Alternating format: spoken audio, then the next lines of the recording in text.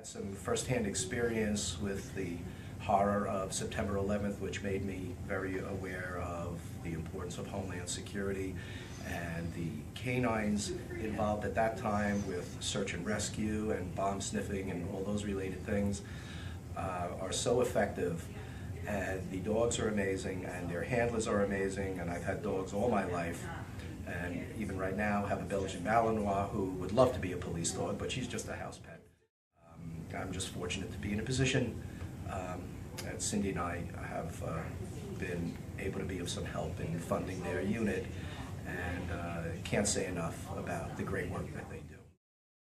And I just want to say thank you to Bill throughout the years that we've been friends, and also all the support and stuff that you've done for the unit, all of the great things.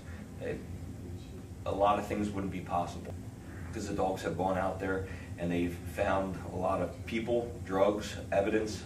They've found a lot of things, and they've made the community a better and safer place because of you. So I appreciate you. Since I came to this department, I have seen what the canine unit can bring, and the effectiveness of the dogs and the handlers working as a team on the street. And it's a great opportunity for me, and I want to thank you very much for that.